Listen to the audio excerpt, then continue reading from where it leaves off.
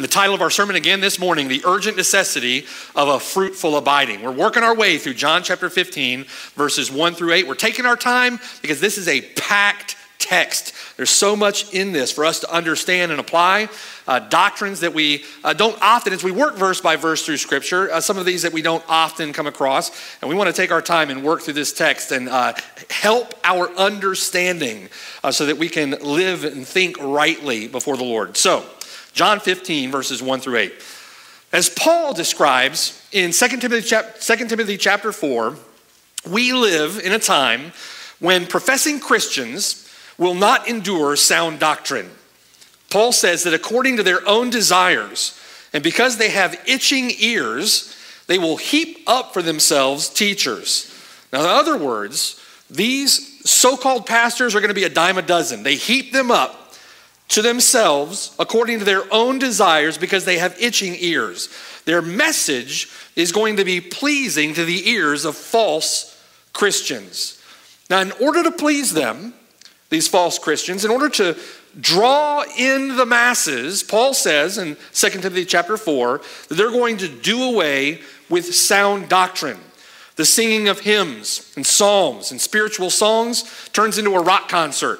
Nothing more than emotional hype, designed carefully to entertain itching ears according to their own desires.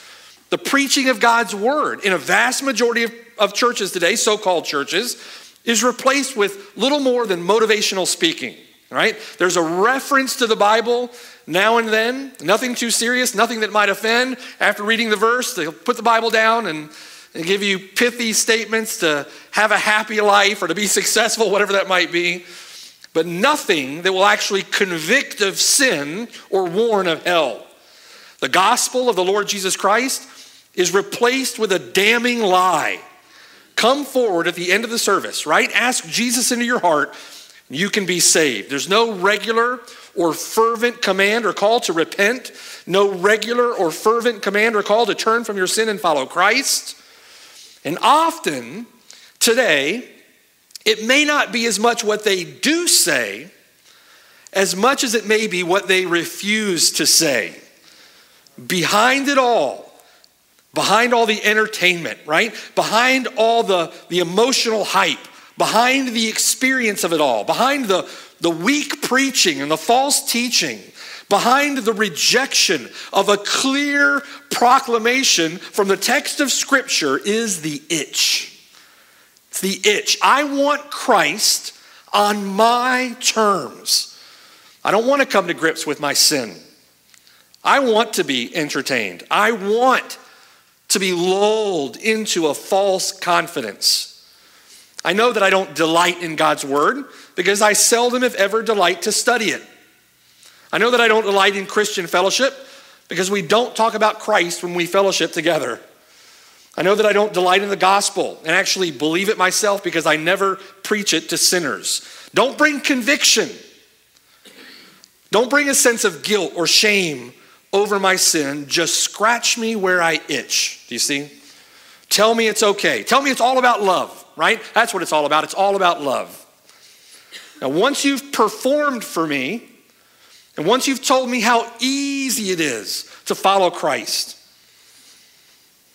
once you've convinced me that God loves me and has a wonderful plan for my life, then finish me off with the only doctrine that matters to my itching ears. Once saved, always saved. Right? Do your best, right? Besides, we're all sinners. Just try your best. Once saved, always saved. So the First Baptist Church of the far country teaches, once saved, always saved. Now, we could agree that once genuinely saved, then always saved. But remember, it's often not as much as what they do say as it is what they don't say. What they mean by once saved, always saved is this. If little Johnny prays to receive, or big Johnny, it doesn't matter. Little Johnny prays to receive Christ, or little Johnny asks Jesus into his heart when he's 8 years old, and then he falls into a pattern of unrepentant sin, never shares the gospel, sleeps around in college, never makes progress in his faith, still doesn't know his Bible, if little Johnny dies at age 30, then little Johnny's in heaven. And that's what they teach. That's their understanding of once saved, always saved. What they don't say, what they don't faithfully preach and teach is the biblical doctrine that we understand as the perseverance of the saints. Now let me ask you for a moment. You're like me, grown up going to other churches. How many of you in your life going to these churches would raise your hand and say, you have heard, taught, once saved, always saved? Raise your hand. All right, look around the room, right? Okay. Now, not including this church. Not including this church. We teach doctrine here all the time. Not including this church. How many of you, growing up, going to other churches, heard, taught, such a way that you understood and could teach yourself from the Bible the doctrine of the perseverance of the saints? Raise your hand. Now that is biblical doctrine. What is taught is once saved, always saved. What is left out, what is refused, what is rejected is the biblical doctrine of the perseverance of the saints. It's not as much often what they say as it is what they do not say, what they refuse to say, what they will reject out of hand. We need to understand what the Bible teaches. We need to understand the Word of God. Jesus teaches that once you are genuinely saved, then you have eternal life and that you will never perish. John chapter 10, verse 27 says this. The Lord says, my sheep hear my voice, and I know them, and they follow me. And I give them eternal life, and they shall never perish. Neither shall anyone snatch them out of my hand. My Father who has given them to me is greater than all, and no one is able to snatch them out of my Father's hand.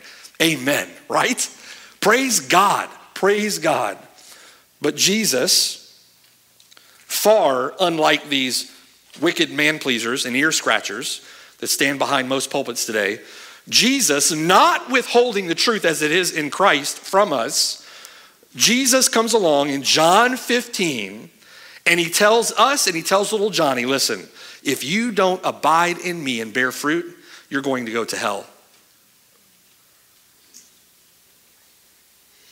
Verse 6, if anyone does not abide in me, he is cast out as a branch and is withered, and they gather them and they throw them into the fire and they are burned. You know, the Lord isn't as concerned with what we want to hear as much as he is concerned with what we need to hear. Amen? This is something we need to understand. We need to adhere to. We need to apply. We need to live by. You and I, we don't need a scratch behind the ears. We don't need to be entertained. The Bible says that you and I have a heart in our chest that is deceitful above all things. We don't need a scratch behind the ears. We need the truth from God's word. We need to hear the truth. The truth often comes in the form of a kick in the pants, doesn't it? I'm so grateful to God for the immense and abundant and gracious and merciful encouragement that we get from the Word of God. I rejoice in his promises, right? We're comforted by his provision. But what does Paul say that the Word of God is profitable for? The Word of God is profitable for doctrine, for reproof, for correction, and for instruction in righteousness, that the man of God may be complete, thoroughly equipped for every good work. Now, the genuine Christian knows that there's cause for rejoicing in the Word of God. There's also cause for rebuke, right? The genuine Christian knows there's provision for comfort in the Word of God, but there is great need for our constant correction. So in John chapter 15, verses 1 through 8, from the Lord Jesus Christ, we get the truth, the whole truth, and nothing but the truth in John chapter 15, verses 1 through 8. Not just once saved, always saved, the way that most understand it today, but we get the biblical doctrine of the perseverance of the saints.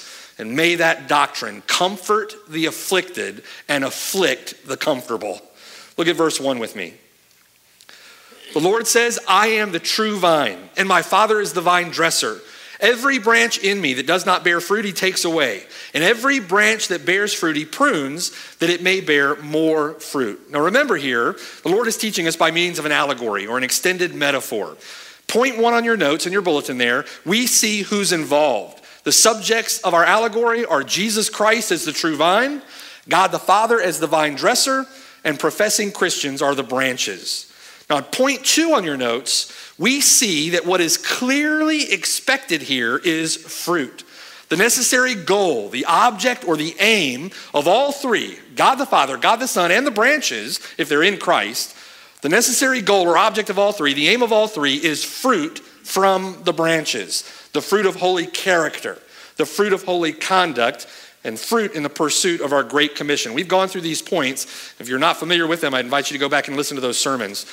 Fruitless branches are taken away, and fruitless branches are burned. Fruitful branches are lovingly pruned by the Father that they may bear more fruit. Last week, as we were working our way through the text, we began exploring point 3 on your notes. How is all this then accomplished? We saw that point 1 from that, you must be in union with Christ. From verse 3, Jesus says, you are clean because of the word which I have spoken to you. You must be clean in Christ, in union with him. Right? Secondly, according to the command that we see in verse 4, in order to produce fruit, we must abide in the vine. Abide in Christ. To bear fruit to the glory of God, verse 4, you must abide in Christ. Now that word again, abide, means to remain, to persist, to persevere, to endure. As Matthew 10 says, he that endures to the end will be saved. We must persevere in fruitfulness to the end. It brings us to our premise statement. Again, remember our premise statement from this text. It is the urgent necessity of every professing Christian. In fact, our highest priority must be to glorify God by bearing increasing fruit in true union with Christ through a prayerful abiding in him. And we spent our time in the text unpacking that premise statement. This is the Christian life. This is what the Christian life is. It's not optional. It is essential. In fact, fruitful perseverance in Christ is a mark of genuine conversion. Fruitful perseverance in Christ is a mark that you're a genuine Christian. It's a mark that you're saved, right? The genuine Christian will persevere and bear fruit. The last week, we looked at the necessity of abiding in the vine, why that's so important, right? This week, I want to look at what it means to abide in the vine. What it means to abide in the vine. How is it that we abide in the vine? Look at verse 4. The Lord commands, abide in me and I in you. As the branch cannot bear fruit of itself unless it abides in the vine, neither can you unless you abide in me. I am the vine, you are the branches. He who abides in me and I in him bears much fruit. For without me, you can do nothing. Now he begins verse 4 with an urgent and sober command. It's urgent and it's sober because there's so much at stake. He says, abide in me. The word abide communicates a constant connection to the vine. It communicates a constant reliance upon the Lord Jesus Christ. Now, the point from all this is clear. No branch has life in itself. In the Lord's picture here, the branches derive their life from the vine. That means the branch deriving his life from the vine is utterly and constantly dependent upon the vine for life and fruitfulness. In fact, apart from him, what does the text say? We can do absolutely nothing. Now this passage, John 15, is often presented in this way. Unless you abide in the vine, you'll never find true joy. Unless you abide in the vine, you'll never have rest. You heard that before? I have many times. If you don't abide in Christ, then you're going to miss out on the fruitfulness that God intends for you. Now, all that's true. All that's true. But listen, it's not as much often what they do say as it is what they don't say. If you do not abide in Christ, you're going to hell when you die. That's how urgent and important and solemn and sober this is. It is an urgent necessity that everyone who professes the name of Christ abide in him and bear fruit through your union with him through faith. We'll talk about that today. If anyone does not abide in me, verse 6, he is cast out as a branch and is withered, and they gather them and throw them into the fire, and they're burned. Now the command to abide in him in verse 4, the command gives me the responsibility to abide. Now, a lot of times in Christian circles today, people don't like the idea of having a responsibility. It is your responsibility. God commands you. God commands me to abide. Listen, it is required of you that you abide. How many different ways can I say it, right? A lot of times professing Christians don't like that. But the Bible gives commands for Christians, gives responsibilities for us. You must abide. And thinking about that, I want to give you 7 ways to do that from the text. I want to give you 7 ways by which, 7 means by which you can abide in Christ. These 7, this is not an exhaustive list, but it comes directly from our text, either explicitly or implicitly from the text. 7 directives from our text for how we are to abide in him. I want you to write these down, meditate on them, think through them. These are important. From our text, how do we abide in Christ? Number one, fearfully heed the warnings. Fearfully heed the warnings. The warning comes to us in verse 6. If anyone does not abide in me, listen, he is cast out as a branch and is withered. They gather them and throw them into the fire, and they are burned. Now, we don't fearfully heed the warnings as Christians, right? Putting our faith in Christ, we don't fearfully heed those warnings with a slavish or with a despairing fear, but with a sober fear, right? A sober fear that accounts for the danger and then takes precautions. If you remember our illustration from last week, like the confident climber that approaches the mountain. It's not a presumptuous pride on the part of the climber or a careless pride on the part of the climber. If the climber is careless, he's going to fall. But it's a climber that takes precautions. His healthy fear of climbing the mountain produces caution by which the wise climber will safely climb. By which the wise climber can confidently climb. Take the precautions, heed the warning. It's like driving along a highway, right? Again, another illustration, driving along a highway where you see warning signs posted. Slippery when wet, dangerous curve ahead, rock slides. You look at those warnings, those signs aren't to scare you out of driving. The warnings point to a real danger, don't they? Points to a real danger, otherwise they wouldn't post the sign. But the effect that the signs have on the rational driver is that the rational driver will take appropriate precautions to drive safely and arrive alive. Amen?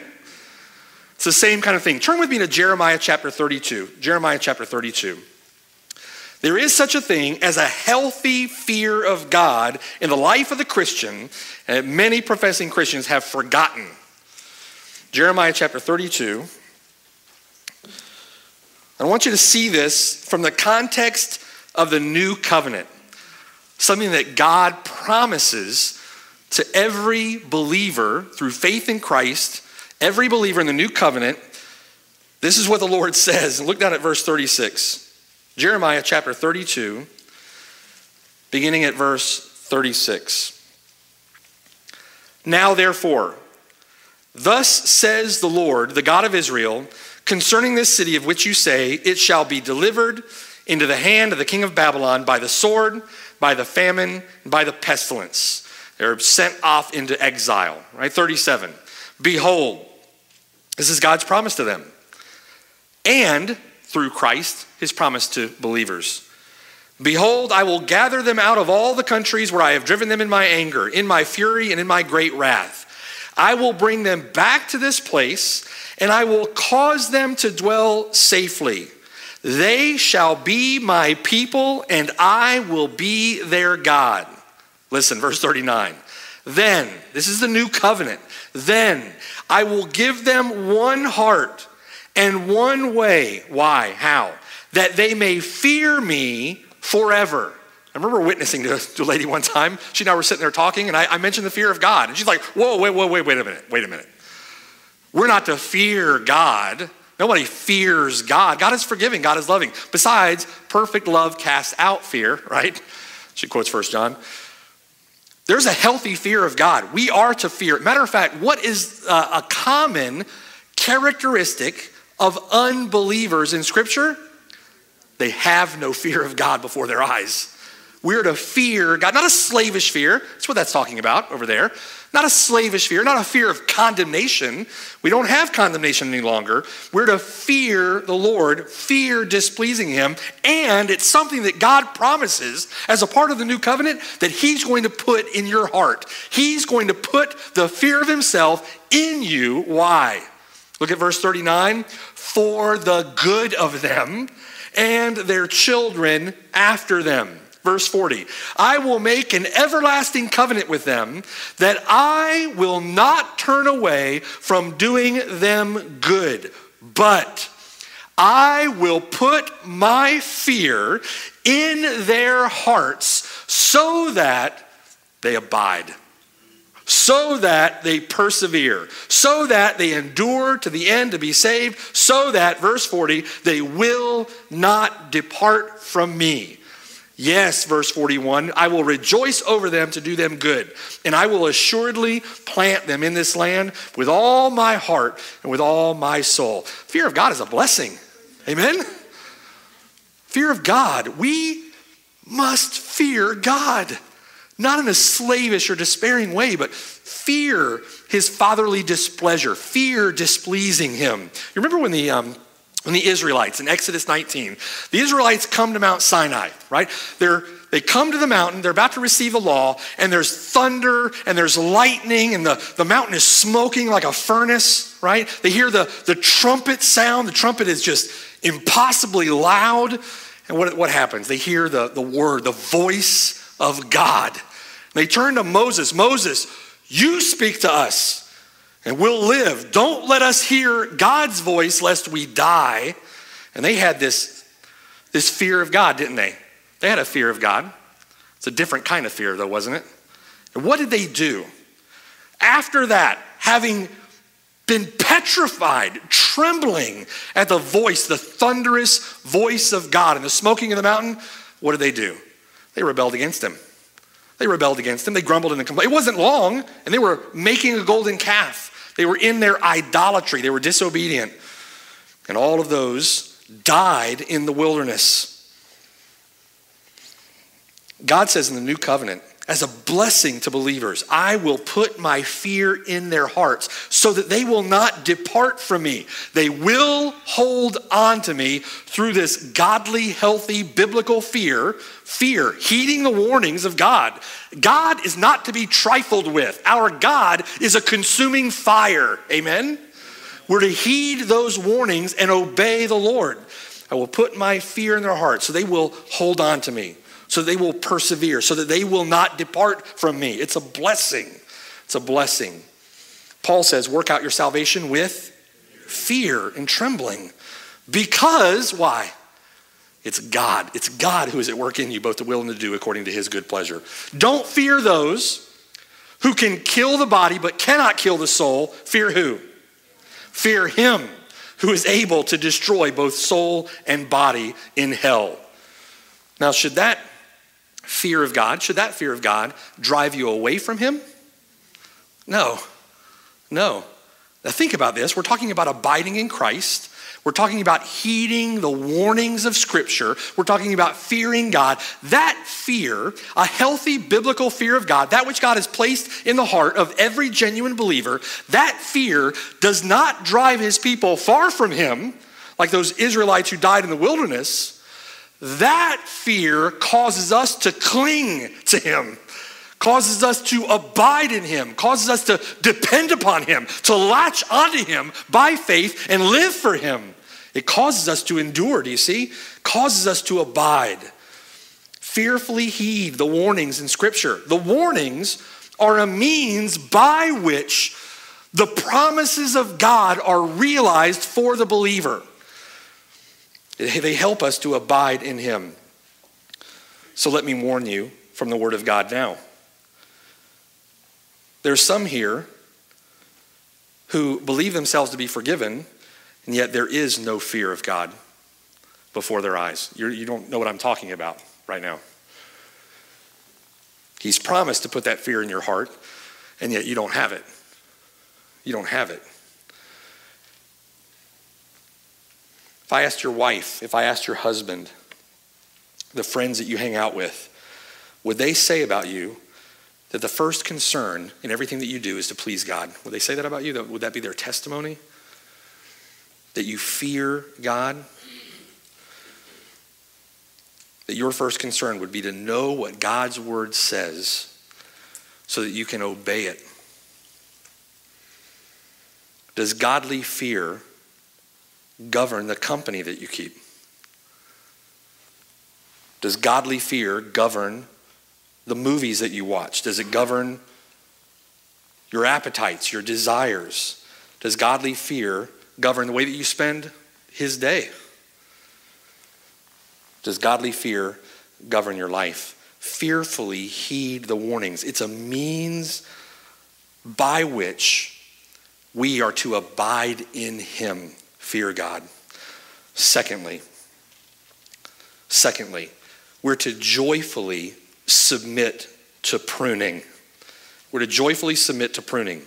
The Lord says back in John chapter 15, verse 2, every branch that bears fruit, he prunes that it may bear more fruit. Now that word prune, we looked at that last time, means to clear, to make clean. He cuts it back. This is the Lord's discipline.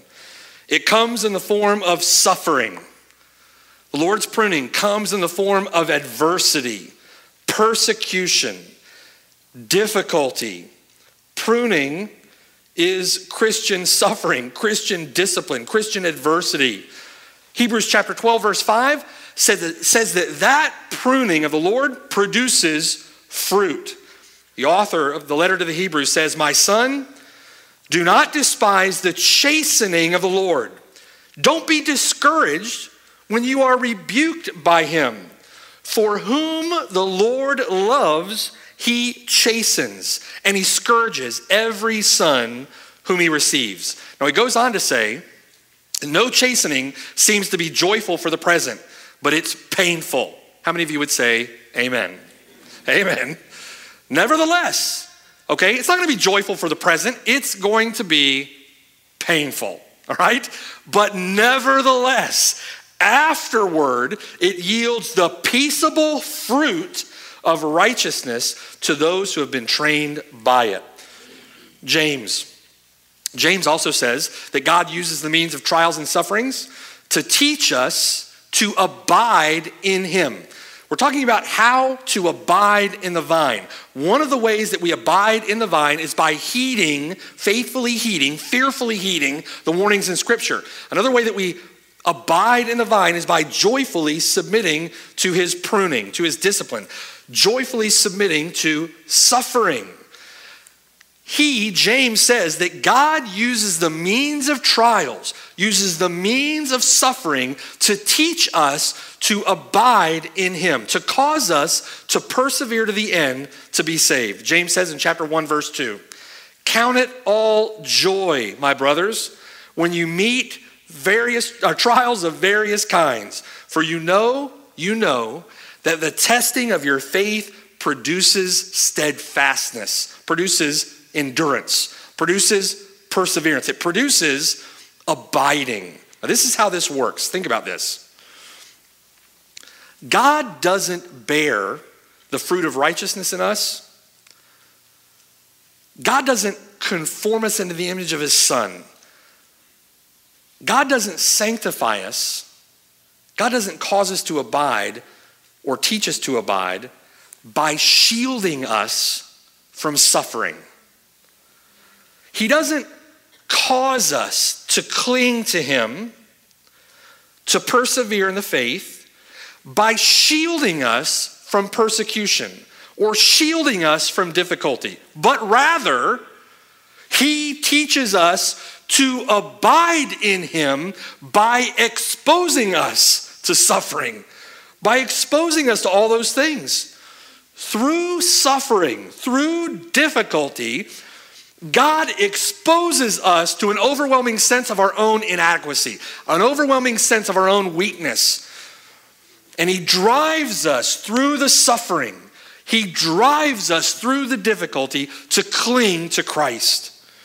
God fills our lives with difficulty.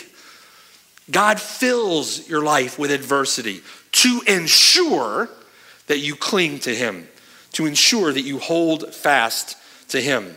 One commentator insightfully said this.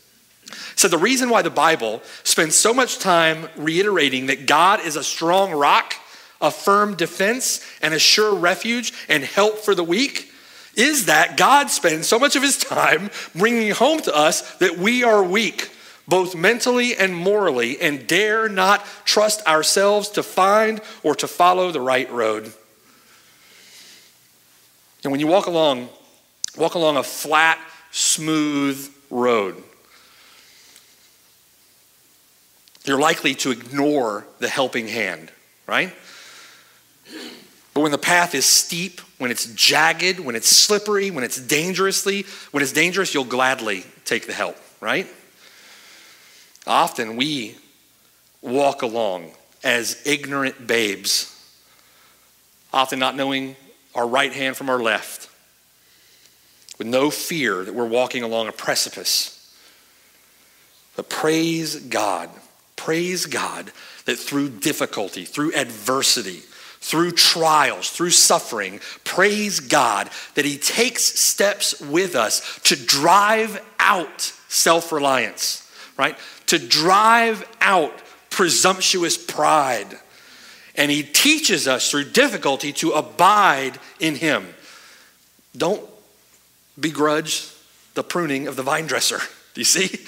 We can joyfully submit to the pruning of the vine dresser. Prove that you're a true branch by joyfully submitting to his pruning. Ultimately, the reason that we can be assured that we will persevere to the end and be saved is not because we're faithful in the trial, in the difficulty, but because he's faithful in the trial. Because he's faithful in the difficulty. Paul said, for this reason, I suffer these things. Nevertheless, I am not ashamed, for I know whom I have believed, and I am persuaded that he is able to keep that which I have committed to him until that day. The Lord is faithful, and we can joyfully submit to the pruning. Let me give you a third way. Another way in which we abide in him from our text is to let the word of Christ dwell in you richly. Let the word of Christ dwell in you richly. Look at verse 3. The cleaning agent in verse 3 is the word of God. Verse 3, you are already clean because of the word which I have spoken to you. Drop down to verse 7. Verse 7. If you abide in me and my words abide in you, you will ask what you desire and it shall be done for you.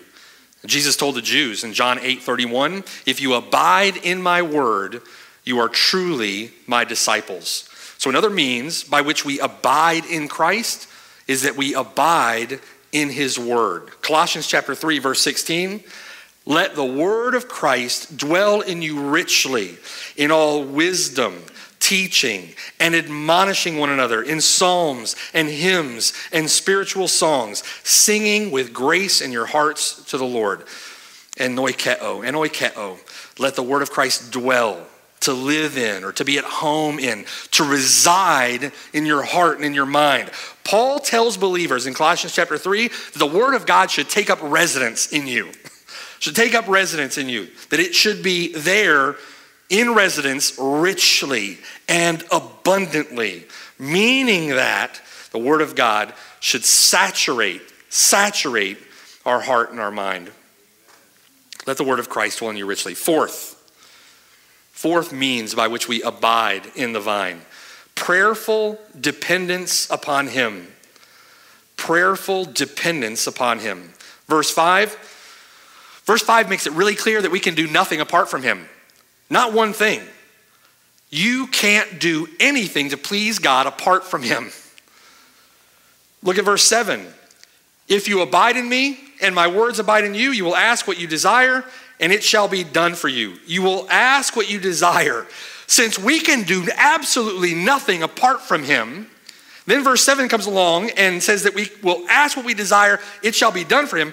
That prayerful dependence upon God helps us to abide in the vine. We should pray for abiding in him. You think about prayer. How many of you would attest to this fact that when you neglect prayer, to the degree that you neglect prayer is to the degree that your heart becomes cold and distant from him? You notice that connection? We are to abide in the vine through a prayerful dependence upon him. If you notice your heart growing cold toward God, pray. Verse 16, if you look at chapter 15, verse 16 clarifies us that the praying is for fruit. Verse 16, you did not choose me, but I chose you, and I appointed you that you should go and bear fruit, and that your fruit should remain, so that whatever you ask the Father in my name, he may give to you. Now we're chosen, these men, John chapter 15, chosen by God for a ministry, chosen by Christ and appointed to a ministry. What was that ministry? It's preaching the gospel, preaching the Lord Jesus Christ. They were appointed to a ministry to preach the gospel, and they were to bear fruit, verse 16, in that ministry. You and I were chosen. You and I were appointed to a ministry. It's the same ministry, in fact. 2 Corinthians chapter 5, verse 18, Paul says, now all things are of God, who has reconciled us to himself through Jesus Christ and has given us the ministry of reconciliation. We're to pray for these things, to abide in the vine. We're to pray for fruit. We're to pray for fruit of holy character, pray for the fruit of holy conduct, and pray for fruit in our pursuit of our great commission. We're to pray for fruit. We're to depend upon him for fruit. I want to give you one example of that. Go with me to Jude, little letter right before Revelation, the epistle of Jude.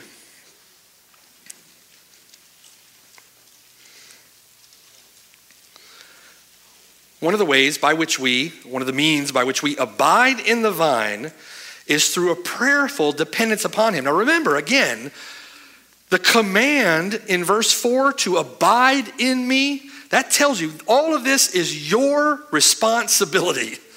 Your responsibility. These things you must do. They're not optional in the Christian life. They are essential. And we have to remind ourselves, like Paul said to Titus, right? Remind them of these things constantly. Constantly. Because how often do we forget? Constantly. Constantly. We need reminding all the time. Jude, verse 20. Jude, look at verse 20. But you, beloved, listen, building yourselves up on your most holy faith, what? Praying in the Holy Spirit, keep yourselves in the love of God. Abide in the love of God. Abide in the vine. Persevere to the end. Keep yourselves in the love of God, verse 21, looking for the mercy of our Lord Jesus Christ unto eternal life. Now we've talked about the now and not yet aspects of our salvation. Here it is again, right? Looking for the mercy of our Lord Jesus Christ unto eternal life. And on some, verse 22, have compassion, making a distinction. But others save with fear, pulling them out of the fire, hating even the garment defiled by the flesh. Now, in verse 21, Jude says, keep yourselves in the love of God. That's the command, the imperative in verse 21. That imperative in verse 21, that command is framed by participles that explain how to do that, right? If you know the Greek structure here, the Greek grammar. Keep yourselves in the love of God. How? building yourselves up on your most holy faith, praying in the Holy Spirit, and looking for the mercy of our Lord Jesus Christ unto eternal life. 3 ways here in Jude that you can keep yourself in the love of God, that you can abide in the vine, building yourselves up on your most holy faith. That's his word. That's through the means of obedience, faithful obedience to him, the means of grace. How do you build yourselves up on your most holy faith? You abide in his word. How do you keep yourselves in the love of God? You pray in the Holy Spirit. Now that does not mean charismania, tongues stuff there. You cannot justify that from the text. That does not mean gibberish. All right? Paul said, right, just before tongues had ceased, Paul said to himself, I would rather pray 5 words with my understanding than 10,000 in a tongue, right? This is not praying in some Holy Spirit language, right? This is praying the Holy Spirit indwelling you. Praying in the Holy Spirit interceding for you with God. Prayers that are in accord with his word. Prayers that are in accord with his will. That you want to do that which pleases the Lord. You're going to keep yourselves in the love of God through a prayerful, Holy Spirit empowered, abiding in a prayerful dependence upon him. Keeping yourself in the love of God. Then, thirdly, looking for the mercy of our Lord Jesus Christ unto eternal life. It's that hope, right? Like John says, everyone who has this hope in him purifies himself as he is pure, right? We look to the glorious appearing of our Lord and Savior Jesus Christ, and looking to him, hoping in him, we purify ourselves and we abide in the love of God. Now look down at verse 24. It's interesting here. We've been talking about human responsibility, our responsibility to dwell, to abide, to persevere. Look at verse 24. Now, Jude says, to him. Who's that? It's God, Christ, yeah. To him who is able to keep you from stumbling. We can't do anything apart from him. It's him who is able to keep us from stumbling. To him who is able to present you faultless before the presence of his glory with exceeding joy. To God, our Savior, who alone is wise, be glory and majesty, dominion and power, both now and forever. Amen. That gives you a good indication there, doesn't it? Of how we are responsible to persevere, yet all the while knowing and understanding that it's not our faithfulness that's going to cause us to abide, cause us to persevere or endure. It is his faithfulness. We persevere, we abide because he is faithful. He is able to keep us. He's the one who keeps us by his power. That is a prayerful dependence upon him. You think about that. Peter says, 1 Peter chapter 1, we are kept by the power of God. He is the one with the power to keep us. We need to be prayerfully dependent upon him. Amen? All right, fifth. One of the means by which we abide in the vine is through loving obedience to his commands. Back in John chapter 15, drop down to verse 9. We abide in the vine through a loving obedience to his commands. Verse 9. As the Father loved me, I also have loved you. Abide in my love. Well, how do we do that, Lord? Verse 10. If you keep my commandments, you will abide in my love, just as I have kept my Father's commandments and abide in his love. If you keep my commandments, verse 10, you will abide in my love, just as I have kept my Father's commandments and abide in his love. You know, I've heard it said before, and we'll get this from time to time, that, we here at Cornerstone, or me in particular, overemphasize obedience to the Lord's commands in our preaching. Where I usually hear that from are those who are under-emphasizing obedience in their life. How do we abide in the love of God? If you keep my commandments, the Lord says in verse 10, you will abide in my love.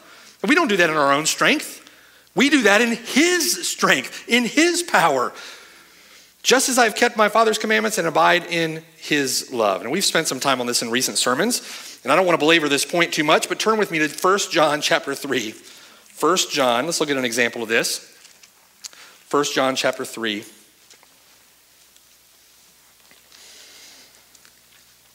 You guys are going to have to listen faster. We got a couple points left. 1 John chapter 3. All right, look at this from John. The context, and again, we're looking at the same author, a letter here from John. Look at verse 1. Behold, what manner of love the Father has bestowed on us, that we should be called children of God. Therefore, the world does not know us because it did not know him. Beloved, now we are children of God, and it has not yet been revealed what we shall be, but we know that when he is revealed, we shall be like him, for we shall see him as he is. And everyone, in other words, no Christian excluded. Everyone who has this hope in him, which is every single Christian, every one of them purifies himself just as he is pure. Verse 4.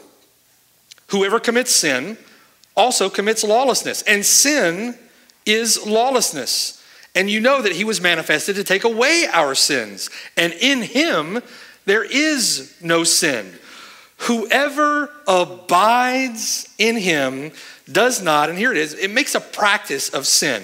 And we know that word it's an ongoing, it's a present active indicative in the Greek, but it's an ongoing practice of sin. We know that applies to verse 7. He who practices righteousness is the same context, okay? Whoever abides in him does not make a practice of sin. Their life is not characterized by sin.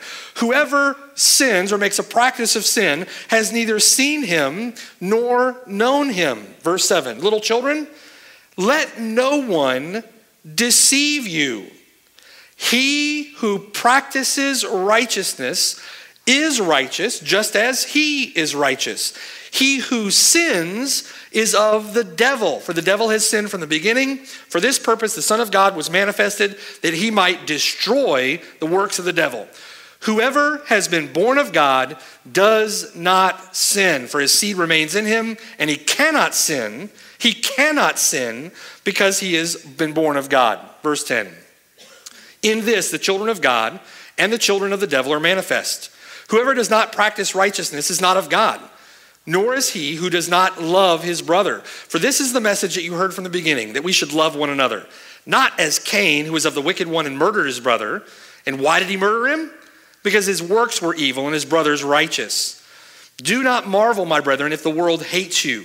We know that we have passed from death to life because we love the brethren. He who does not love his brother doesn't abide in the vine. He abides in death. Whoever hates his brother is a murderer, and you know that no murderer has eternal life abiding in him. By this we know love, because he laid down his life for us, and we also ought to lay down our lives for the brethren. Whoever has this world's goods and sees his brother in need and shuts up his heart from him, how does the love of God abide in him? Little children, let us not love in word or in tongue, but in deed and in truth. And by this we know that we are of the truth and shall assure our hearts before him. For if our heart condemns us, God is greater than our heart and knows all things. Beloved, if our heart does not condemn us, we have confidence toward God. Whatever we ask, notice this again from John 15, right? Whatever we ask, we receive from him because we keep his commandments and we do those things that are pleasing in his sight. And this is his commandment, that we should believe on the name of his Son, Jesus Christ, and love one another as he has given us commandment. Now, he who keeps his commandments abides in him, and he in him. And by this we know that he abides in us by the Spirit whom he has given us. We'll talk about that more in a moment. A loving obedience to the commands of God. Sixth, back in John 15. Sixth means by which we abide in the vine is a determined pursuit of these means. A determined pursuit of these means. This is one of those points that is implicit in the text. The stakes involved are immeasurably high. This is heaven and hell, life and death. If you look at John chapter 15, verse 8, the glory of God. And it's in this way, verse 8, that you are going to be my disciples, that you abide in him and produce fruit. Now, Scripture refers to the Christian life as a race. A salvation, it refers to as a prize to be won. Christians are commanded to strive. Christians commanded to agonize, to exercise themselves toward godliness. In 2 Timothy chapter 2, we are engaged in warfare. Folks like to give me a hard time about my warfare analogies and illustrations. We're embattled, folks. We are engaged in warfare. We must, according to Paul in 2 Timothy chapter 2, we must be engaged in warfare and must endure hardships like good soldiers of the Lord Jesus Christ. The effort required of the Christian is compared to an athlete competing for a crown. We were watching the Olympics yesterday and watching track and field and some of these runners. It's just absolutely amazing the effort that is expended in competing for a crown. Their crown, a perishable one. Our crown, an imperishable one. How much more should we be competing for that prize, right? And not in a competition like I'm going to get it and you're not, or you're going to get it and I'm not. No, we run to win the race, pleasing the Lord who enlisted us as good soldiers of the Lord Jesus Christ. The Christian life described as a hardworking farmer living off the crops, right? Paul says, be diligent. Be diligent to present yourself approved to God. A worker does not need to be ashamed. Many think of their Christian life as that one moment in time, I became approved to God. You know, God forgives. I'm a big sinner, but he's a big forgiver. So that point in time, when I said that little prayer, I walked that little aisle, did that little ritual, rubbed that little bead, right? I became approved in God's sight. And what Paul says, be diligent to present yourself approved to God. Be diligent, a worker who does not need to be ashamed. Again, often not as much what they say as it is what they don't say. We're to be diligent. The determined pursuit of these means implied in the text. Seventh, means by which we abide in the vine, explicit in the text, is an unwavering, uncompromising faith in Christ. Faith in Christ. Back in John 15, notice verse 4. Verse 4, he says, abide in church. Abide in your profession. Abide in your works. Abide doggedly with a death grip to your Roman Catholicism, right? Abide, in the faith of your fathers, or abide in your heritage. No, abide in me. Abide in him. He is the object of our faith. We've been delivered to him. He is our Lord. He is our salvation. We're to abide in him. Tying this to fear of God, I think it was Octavius Winslow that said that we should soak the roots of our profession in the blood of Christ. Soak the roots of our profession in the blood of Christ. He is our Passover lamb. He is our salvation, right? He is our inheritance. He is our hope. He is our joy. We're to abide in him. Everything accomplished in the Christian life, through the means of faith in Christ. Look at 1 Peter chapter 1 quickly. 1 Peter chapter 1. We've been going through 1 Peter with our small groups. 1 Peter chapter 1. And look at verse 3. We must abide in him. Faith in Christ. Trust in Christ. Entrusting ourselves to him. 1 Peter chapter 1, verse 3. Blessed be the God and Father of our Lord Jesus Christ, who, according to his abundant mercy, has begotten us again to a living hope through the resurrection of Jesus Christ from the dead, to an inheritance incorruptible and undefiled, that does not fade away, reserved in heaven for you, who are kept by the power of God through the means of faith. Kept by the power of God through faith for salvation ready to be revealed in the last time. In this you greatly rejoice, though now for a little while, if need be, you've been grieved by various trials, so that the genuineness of that faith, being much more precious than gold that perishes, though it is tested by fire, may be found to praise, honor, and glory at the revelation of Jesus Christ, whom having not seen, you love. Though now you do not see him, yet believing, having faith in him, you rejoice with joy inexpressible and full of glory, receiving the end of that faith, which is the salvation of your souls. Notice that future context again, the salvation of our souls. Incidentally, again in verse 5, we are kept by the power of God through faith. Rededicating your life, recommitting your life, nowhere in the Bible. Nowhere in the Bible. That's a figment of evangelicalism's imagination. Rededicating your life, recommitting your life to Christ. That whole thing, it's a little ritual, happens in churches all over the place. It's nowhere in the Bible. Do you know why so-called Christians have to recommit, or why so-called Christians have to rededicate?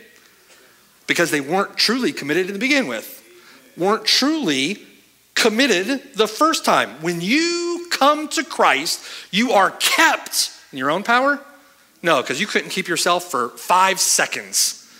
You're kept by the power of God, and you're kept by the power of God through the means of your abiding and persevering and enduring faith in him. Now, does that mean that faith is perfect and powerful all the time? No. Sometimes our faith is weak. Sometimes our faith is puny.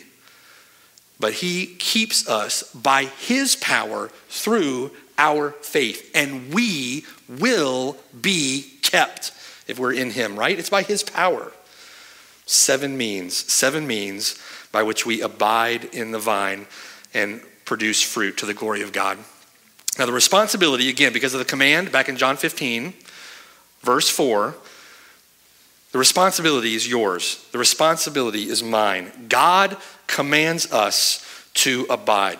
And you abide through the means that he has appointed. You do all of it because of verse 3. You are clean. You're clean. You're clean. You've been forgiven. What great motivation. Bought by the blood of the Lamb. You're clean in verse 3. Do it all because you're clean. However, look at chapter 15, verse 4 with me.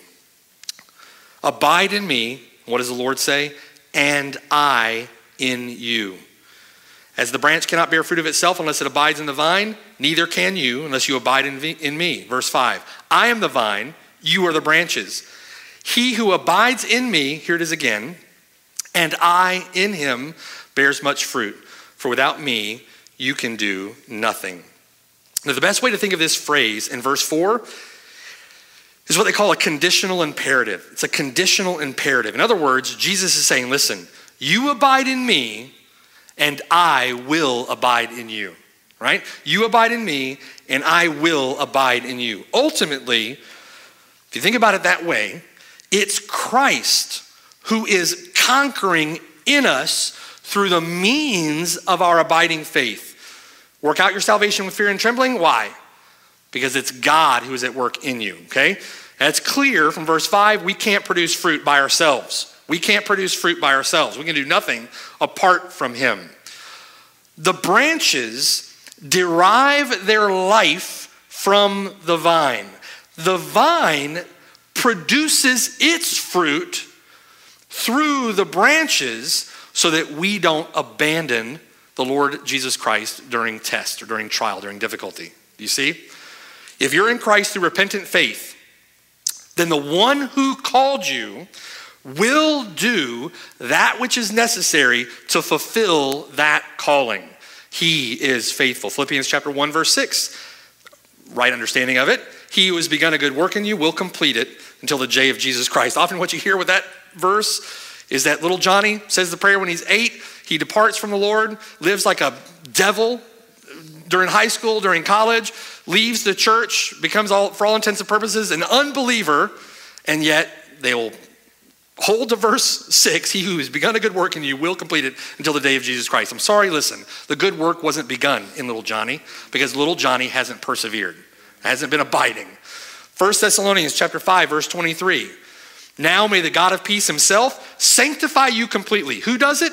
God does. The God of peace himself sanctify you completely, and may your whole spirit, soul, and body be preserved blameless at the coming of our Lord Jesus Christ. He who calls you is faithful, who also will do it. Lord is going to do it. Lord prays for that to this end in John chapter 17. John chapter 17 prays for believers to abide. It was like praying for Peter, right? He says to Peter in Luke 22, Peter, Satan has come to ask permission to sift you as wheat. But I've prayed for you, Peter. The Lord Jesus Christ says, I've prayed for you that your faith may not fail. The Lord Jesus Christ praying for Peter. The Lord Jesus Christ prayed for you and I. If you're in Christ, if you've turned from your sin to put your faith in him, the Lord Jesus Christ knows you by name. He has called you to himself. He has caused you to be born again, and he will preserve you. And he has prayed as much to the Father in John chapter 17 that you would abide in him. He's prayed to that end. Well, let's put all this theology together, all right? We've covered a lot of ground. Well, a verse. There's a lot of theology in that verse, okay? There's a lot of theology there. Let's put this theology together. I want you to think rightly. This is worthy to be meditated on. Something that you've got to think through in your head to keep straight. I've got to think through it in my head to keep it straight. God's sovereignty. God's sovereignty. God says, I will preserve my own. I will preserve my own. I will do it, God says. It's a promise rooted and grounded in the faithfulness of Almighty God. Amen. Man's responsibility. Man's responsibility. I must persevere. I must endeavor to persevere. I must strive to persevere. I must exercise myself to persevere. I must be diligent, right? I must persevere. The promises of God are prostituted if they are used by presumptuous or prideful so-called Christians, undermining the need for ongoing obedience and ongoing faithfulness in the Christian life. Those that just say, oh, let go, let God, prostituting the promises of God by undermining man's responsibility to persevere in the faith. He's given us that responsibility. Ongoing striving. Obedience is not optional. Faithfulness is not optional. Abiding is not optional. Enduring perseverance is not optional. And those who believe so, either by their words or by their life, strip the grace of God of its power. They strip the grace of God of its life-sustaining power. Its life-keeping, Christian-keeping power. That's the essence of easy believism. Right? That's the essence of easy believism. So if you want to think through these things one at a time, we must meet the conditions that God has set forth in his word to obtain what God has promised. Think, we must meet the conditions that God has set forth in his word for us to obtain what God has promised. We can't do that in our own strength. We can't do that in our own power. We can't do anything apart from him. We need God's grace. We need God's power. We need God's strength in order to make it. God, having loved us to the end, God, with the great love with which he loved us, God promises that he's going to supply that strength. He's going to supply that power. And he supplies that strength. He supplies that power through the means of our faith. And even that faith is given to us as a gift. Therefore, we can be certain, because of God's gracious provision, that every single genuine believer will persevere to the end and be saved. All glory, John 15, verse 8, all glory to God. Well, let's go out and abide in him. Amen. Let's pray. Father in heaven, Lord, praise be to you for this glorious salvation that you have provided. These glorious truths. It just, God, motivates us to worship, compels us to adoration. We love you, Lord, and we're grateful to you. We're so thankful for all that you've done for us. We know that We can do nothing apart from you.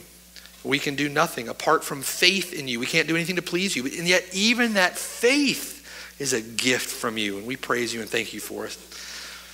Help us, Lord, in light of these truths, certainly not to run from you, but to cling closer to you, to abide in you, to use the means that you have given us in this text by which we are to abide, fearfully heeding your warnings, to have a healthy biblical fear of you, abiding in your word, diligent pursuit of all these means, prayerful dependence upon you. There's so many glorious gifts and promises and means, Lord, that you give us by which you cause us to endure to the end. We're grateful, Lord, that it's by your power that we are kept and by your power we are preserved. Help us, Lord. Help us. Help us to live a life that is pleasing in your sight, all for your glory. Glory be to God. We love you, Lord, in Jesus' name. Amen.